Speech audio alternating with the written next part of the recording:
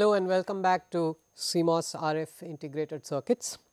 Today is the 40th lecture and we have finished all the requirements of this course, and in this lecture I am basically going to give you a broad course summary and conclude the course. Basically that is my plan.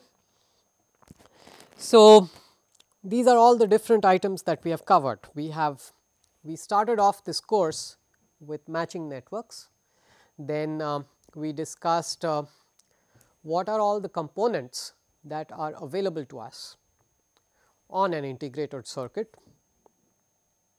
So, we have resistors, capacitors, inductors, mutual inductances a lot of times, transmission lines. So, these are all the different components that are available to us.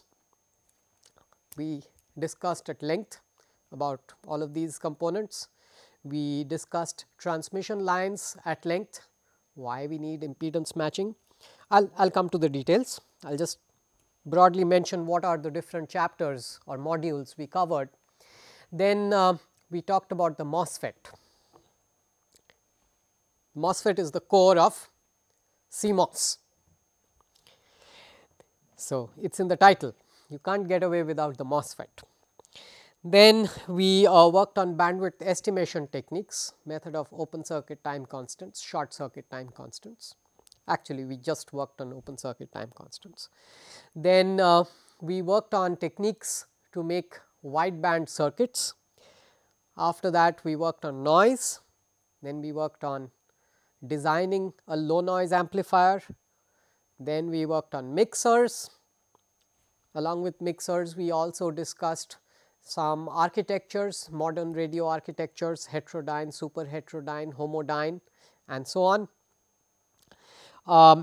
Then the next phase we discussed oscillators, then frequency synthesis. As part of frequency synthesis, we also worked on phase lock loops, and then finally we discussed power amplifiers. Okay.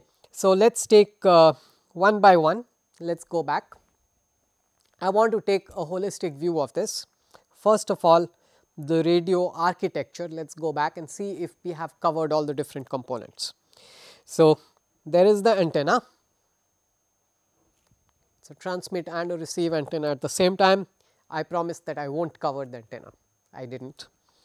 It is a course by itself, working on the antenna is a course by itself, we did not do anything. Then there is some sort of a splitter or a circulator or whatever you want to call it.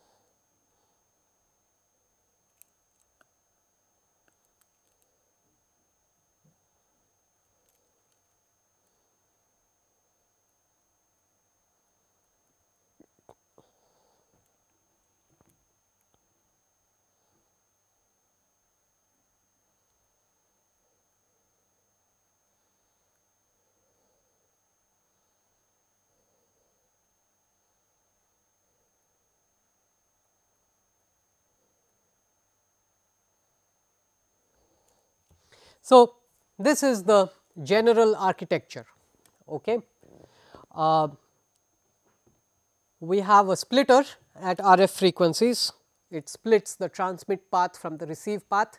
Now, if you are working on something like CDMA, code division multiple access, where both the transmitter and the receiver are on all the time, then the splitter is something which is extremely important, because transmit and the receive path are active at the same time. If you are working on time division multiple access systems, like for example, GSM, or for example, WiMAX. WiMAX is a mix up of a lot of different things. So, for example, in WiMAX and in GSM, the splitter is not really that important, because the transmit chain and the receive chain are not on at the same time.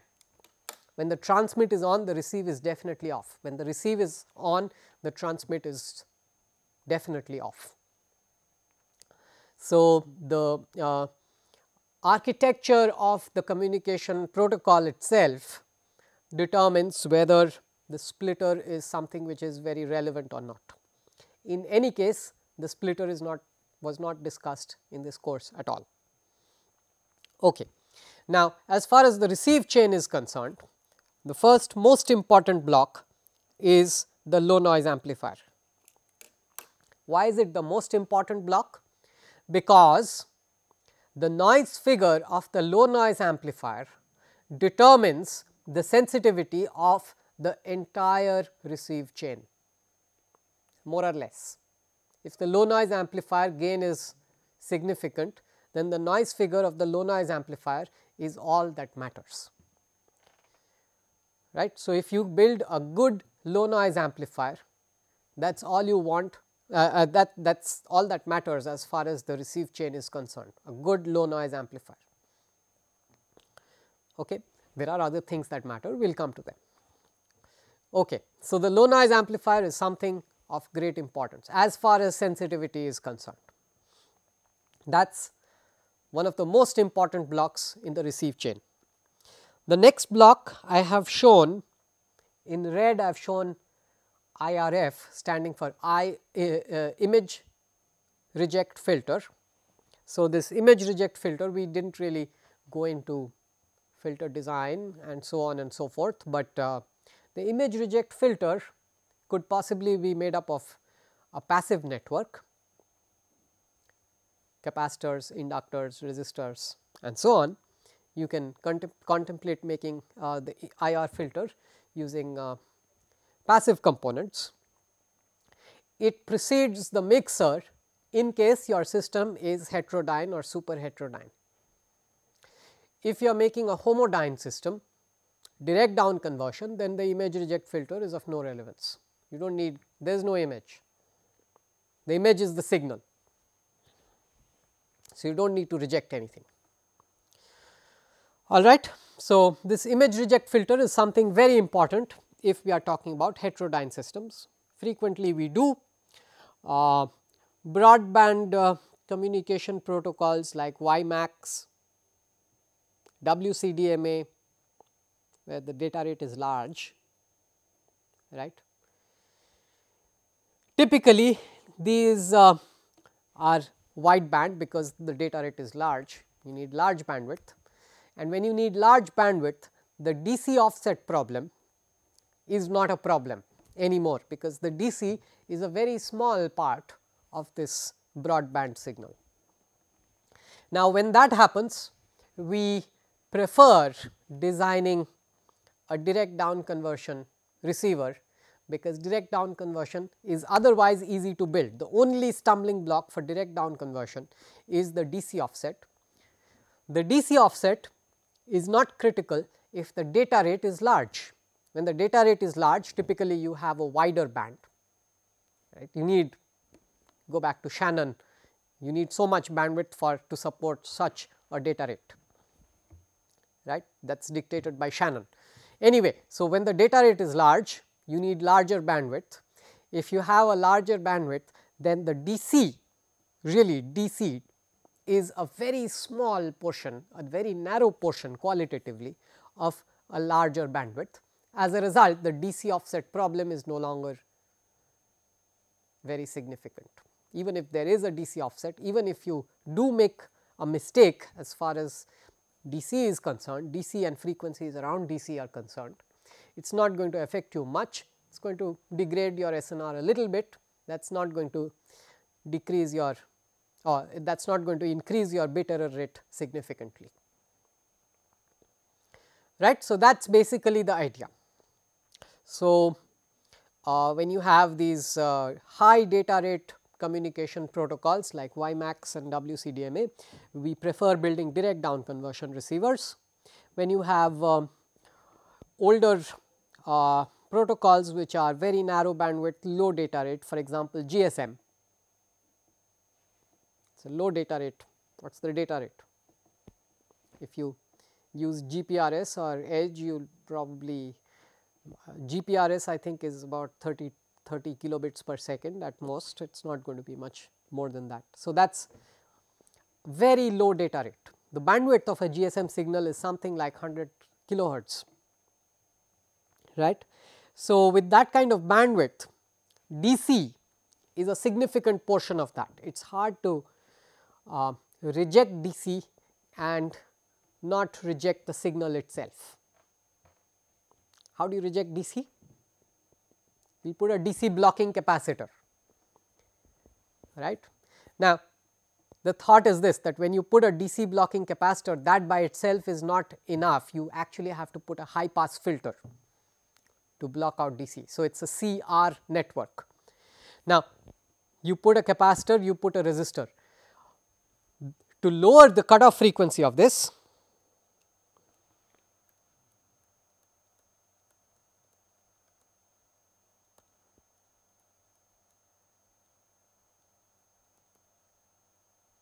so, this is a high pass filter.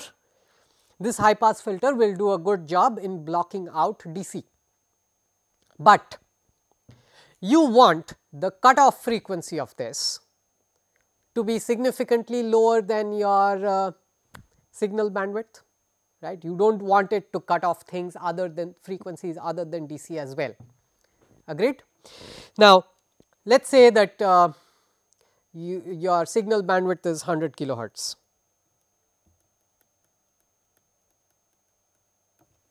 Okay.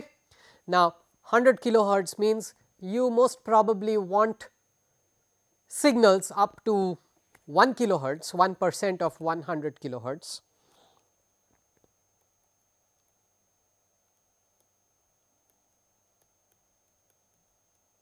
Should pass.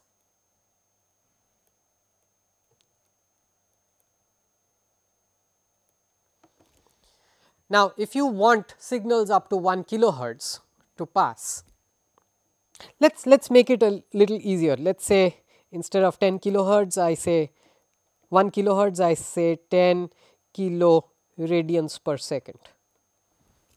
Okay, that's going to make my mathematics a little tad easier. Okay, so that means that this RC product has to be equal to or greater than equal to 1 by 10 k,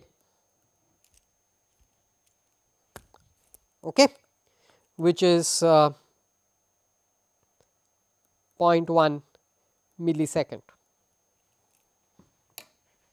So, RC time constant has to be more than 0.1 millisecond for this to work successfully, for this to not block out signals beyond 10 kiloradians per second.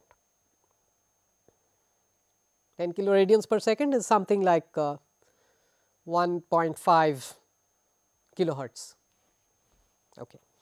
So, RC time constant has to be more than 0.1 millisecond. Now, typical values of the capacitor are what? What is a capacitor that you can build easily on a chip, on an IC? On an IC, the density of capacitance that you can build, for example, if you use the gate oxide of a MOSFET, okay, you have got the gate,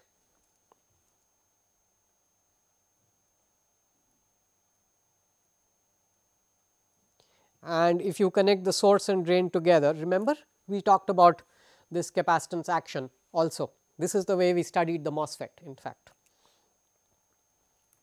right. So, you have got a thin oxide layer in between, and that separates the gate and the channel, and that is your capacitance Cox.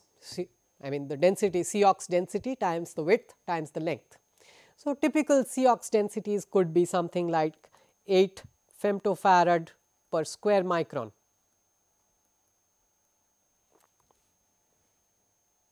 Okay, which means that if you want to build 8 femtofarads, 8 into 10 to the power minus 15 farads, then you need 1 square micron. All right.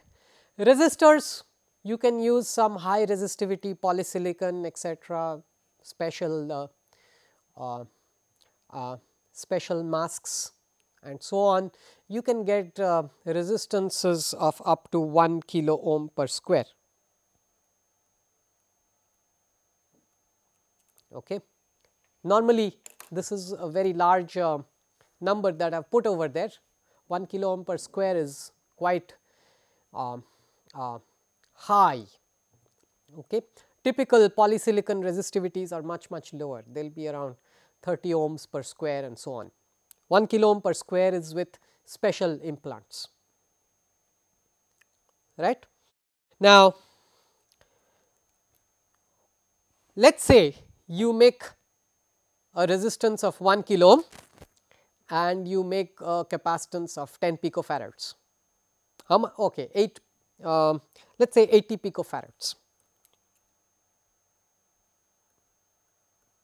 80 picofarads means I need 10,000 square microns, means I am going to use 0.1 millimeter by 0.1 millimeter. That is a large amount of area, 0.1 millimeter by 0.1 millimeter. That is a very large amount of area that you have used up in building an 80 picofarad capacitor, okay, 80,000 femtofarads. So, 10,000 square microns, so 100 microns by 100 microns. So, that is 0.1 millimeter by 0.1 millimeter, that is a fairly large sized capacitor, right. If you want to make 8 nanofarads,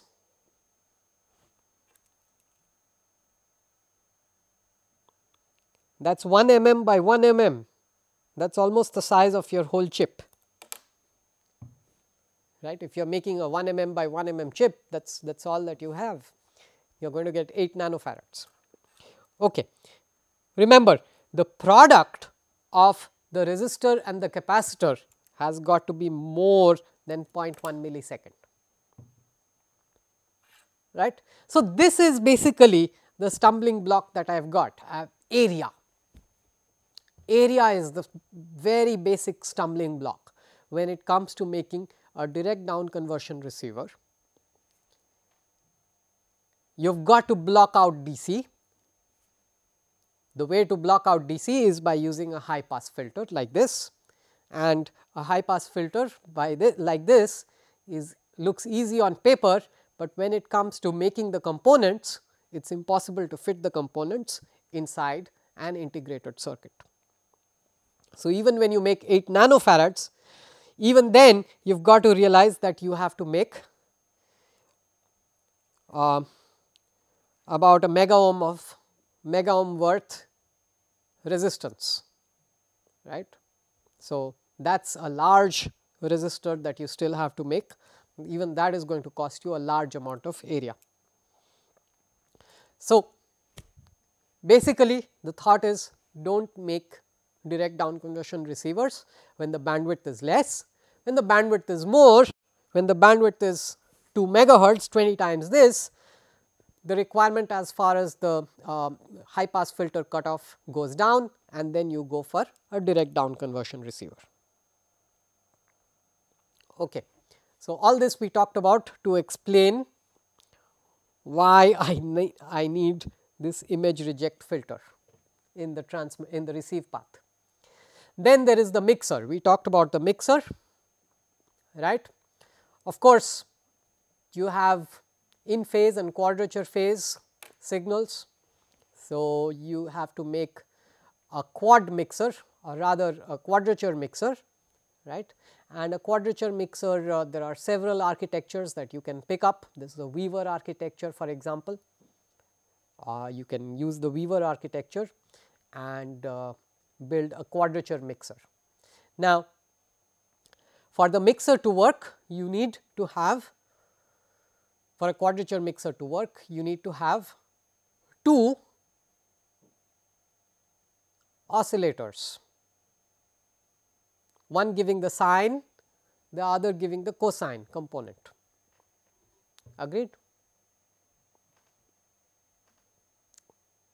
So, you have to make a quadrature frequency synthesizer as well. Did we discuss quadrature oscillators? Finally, I told you that do not let me get away without telling you how to make it. Well, it is easy. One very popular way of generating I and Q components is to really design an oscillator for double the desired frequency and then use flip flops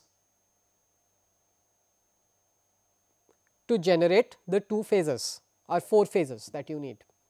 You need four phases 0, 90, 180 and 270 degrees, right.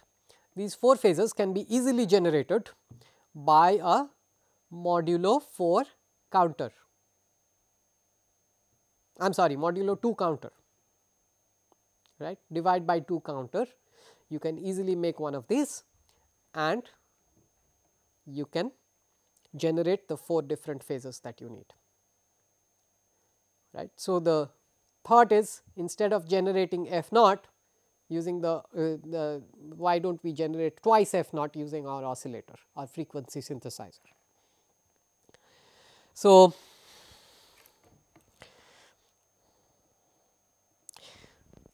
then we got into this whole business of frequency synthesis, and to study frequency synthesis we first talked about PLLs, phase locked loops, in quite a bit of detail.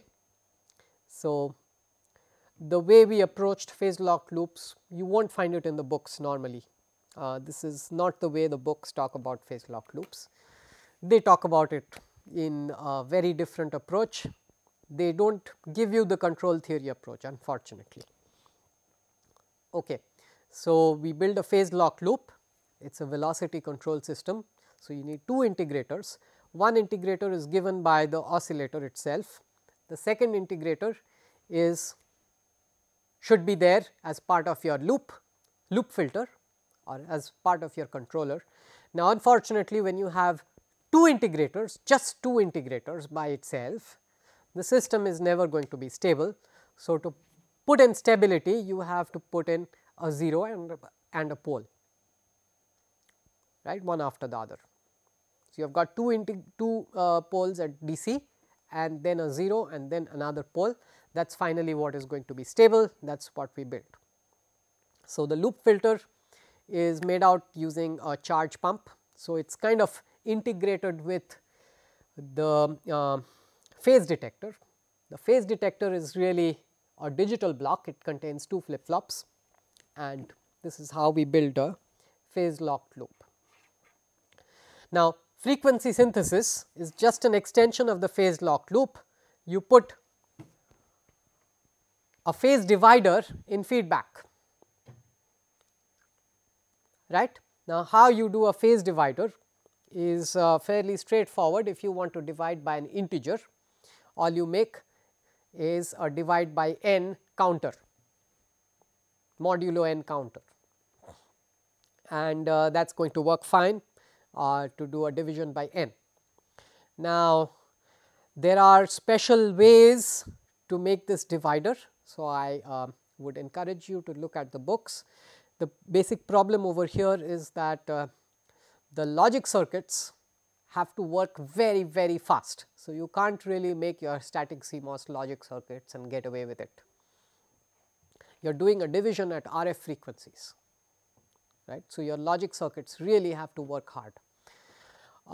So, there are very efficient ways of doing this division, and for that I recommend that you take a look at the literature. We did not really discuss these techniques in the class. So, I will be giving the pointers. There are the pointers in the notes for the corresponding lecture. Okay. Then we discussed fractional synthesis. So, the problem with integer division was that the loop bandwidth is very small. There are also these spurious frequencies that are being generated, and the spurious frequencies thankfully are outside the loop bandwidth, which means that they get filtered, right. So, the basic problem with the integer n synthesis technique is that the loop bandwidth is small. Loop bandwidth is small means that the VCO, the oscillator that you have built, has to work harder in terms of its phase noise requirements. Okay. It can track the reference oscillator weakly, only within the bandwidth it tracks the reference oscillator. So, outside the loop bandwidth it has to have very good phase noise characteristics of its own. So, this is one big problem. The second big problem is the settling time. If your base station asks you to jump from frequency A to frequency B, now unfortunately you are too slow, because your loop bandwidth is very small. So, this pushed us to make these fractional dividers. The way we did fractional dividers was the first technique was some sort of pulse width modulation. Let us divide by n sometimes, let us divide by n plus 1 sometimes, right, and on the average we are dividing by a number in between n and n plus 1. Then we discovered that this method is even worse than the integer n synthesis as far as the spurs are concerned, because now I have got a larger loop bandwidth, I can settle faster, but the spurious frequencies are appearing at exactly the same frequencies as before, and they are going right through the loop. So, this became an unfortunate problem. So, then this encouraged us to randomize the division by n and division by n plus 1, and the way we did it was by asking a sigma delta modulator to tell us when to divide by n and when to divide by n plus 1. So, that was the story as far as frequency synthesis goes. Then, so these frequency synthesis techniques apply to both the transmit and the receive path. Typically what happens is that you make one frequency synthesizer and somehow generate both the transmit and the receive frequencies employing the same frequency synthesizer, the same feedback loop. Okay. So, this is typically what the idea is, that you do some kind of modulation and mixing in between, so that you can generate both the transmit and the receive frequencies in one shot. You will have, of course, you will have two oscillators necessarily, or you could have one oscillator and do two divisions. So, that is also a possibility. It is usually the case that you need two oscillators. Now, when you have two oscillators on the same chip, there is this problem of pulling, it is called pulling. The oscillators tend to pull each other towards themselves. Okay. So, if you want to generate F1 and F2 on the same chip, if F1 and F2 are close to each other, then invariably what is going to happen is F1 and F2, the two oscillators will zero in and they will generate the same frequency. So, this phenomenon is called VCO pulling. Okay.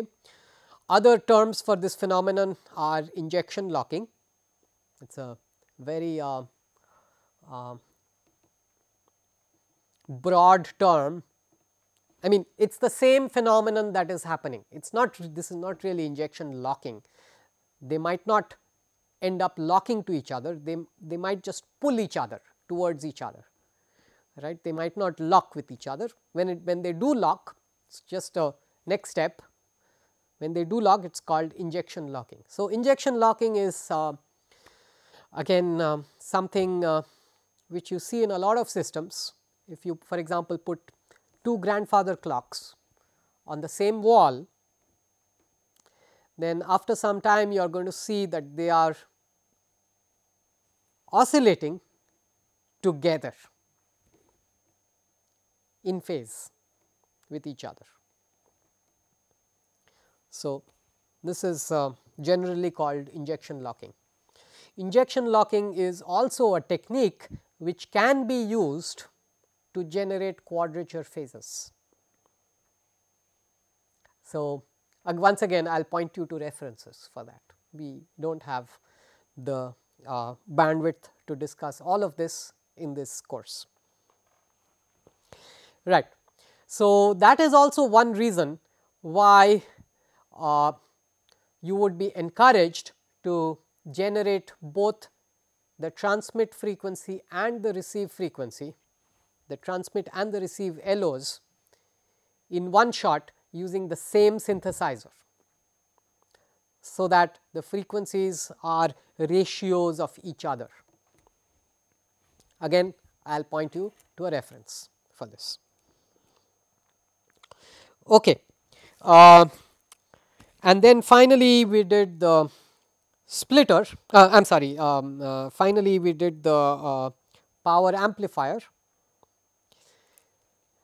Now, as far as the power amplifier is concerned, we discussed class A, B, C, D, class A, B amplifiers, right, and your pulse width modulation type amplifiers.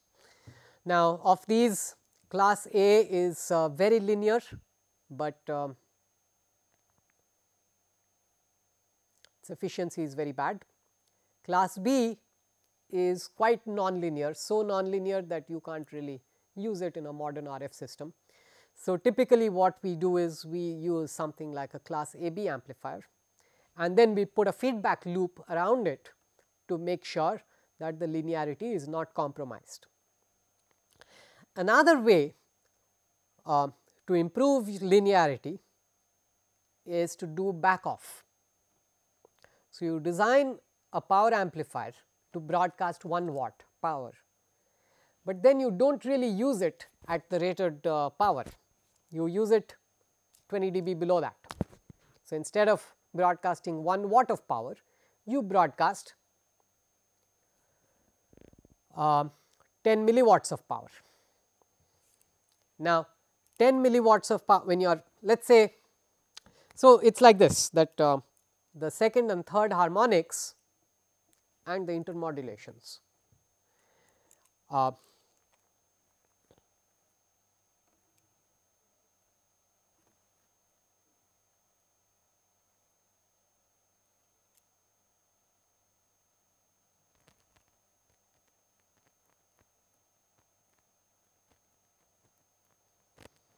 so, I am going to plot the input on the x axis and the output on the y axis. Both are in decibels with respect to volts, or you want powers. Okay. Let us put a dBm in the output, decibels with respect to 1 milliwatt. So, let us say this is the slope as far as this is the curve as far as the fundamental component of the power amplifier is concerned. This is the curve. So, looks fairly linear to you. Unfortunately, if you look at the second harmonic is always going to have a higher slope. and the third harmonic is always going to have an even higher slope. Now, the slope for the fundamental is going to be 1 dB per dB. So, if I increase the input by 1 decibel, the output is going to increase by 1 decibel. That is your straightforward polynomial, right.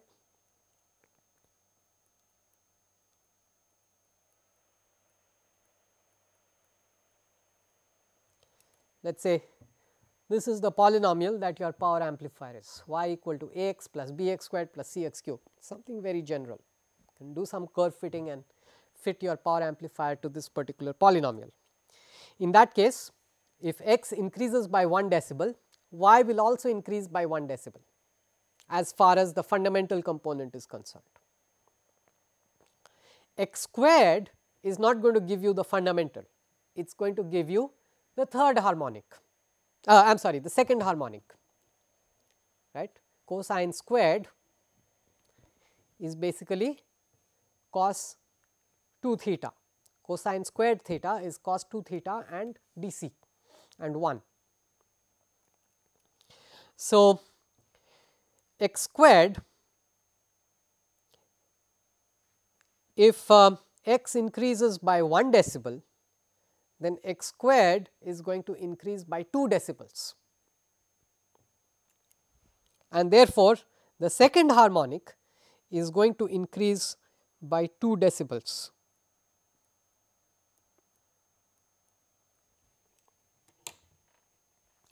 And then if you look at x cubed, cosine cubed, x is a cosine, cosine cubed is basically cosine cube theta is something times cos 3 theta plus something else times cos theta. Okay. So, cos 3 theta is going to increase by a lot. So, if I increase the amplitude of x by 1 dB, 1 decibel, then the amplitude of cos 3 theta is going to increase by 3 decibels. So, what you are going to find is that the third harmonic goes up by 3 decibels, all right. So, therefore, if I design my power amplifier to work for an output power of 0 dBm, let us say, or let us say I design my power amplifier to work for an output power of 1 watt, but then at 1 watt output power I get so much of second harmonic and so much of third harmonic. I do not really want to get so much second and third harmonics. So, I back off from my rated power by 20 dB, let us say 20 dB. So, if I back off from my rated power by 20 dB,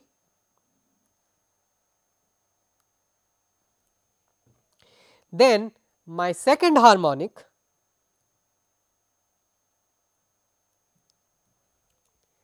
has gone down by 40 dB.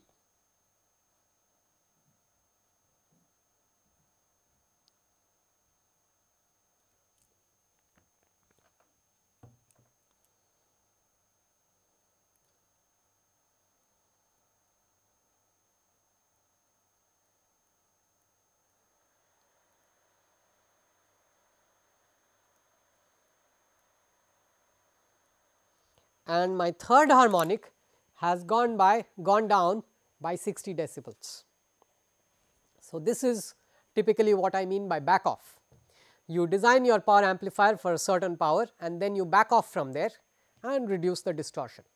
So, this is very straightforward, it is used all the time, and on top of it you use feedback, and as a result you are going to get a very linear nice power amplifier.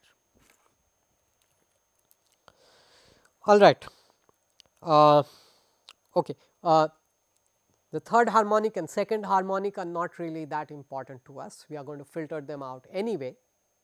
What is more important are the intermodulation products. What you will realize if you do the mathematics is that the third order intermodulation product 2f1 minus f2, 2f2 minus f1, these third order intermodulation products also follow the same curve as 3 dB per dB.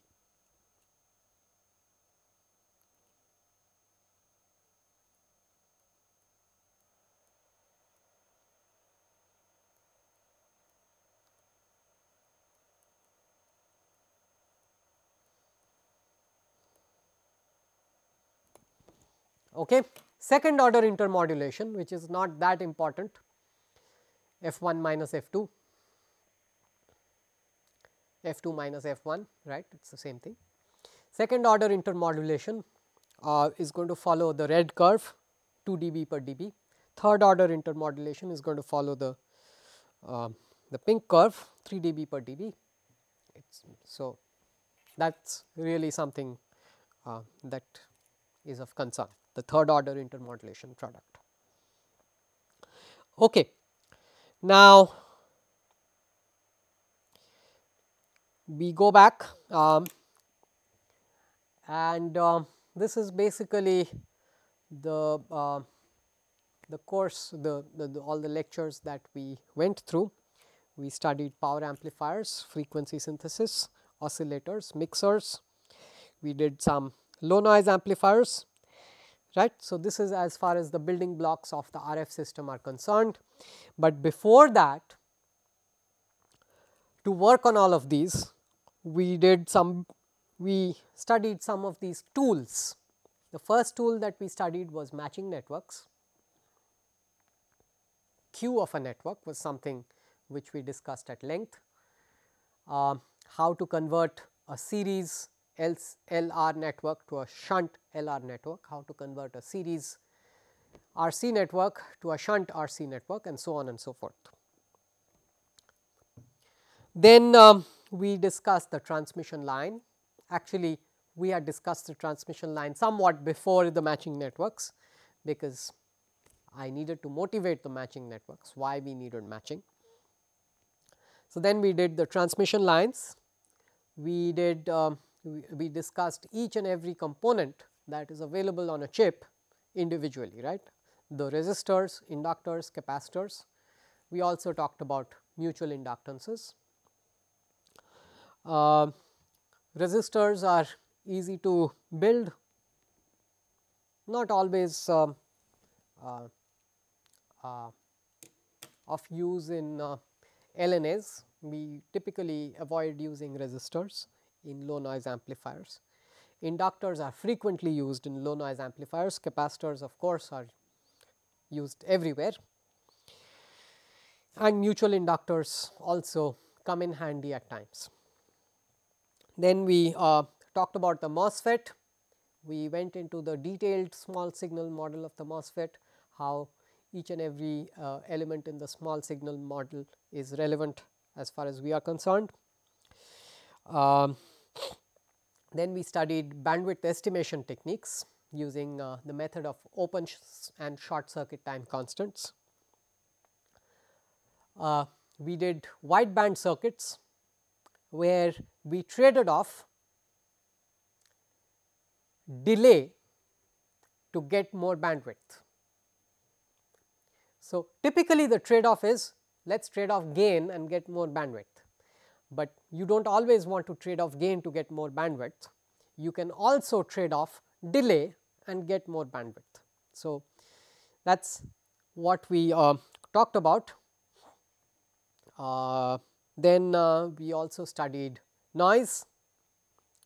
Now, once we did all of this, then we went into the real circuits like low noise amplifiers, mixers, oscillators. All right.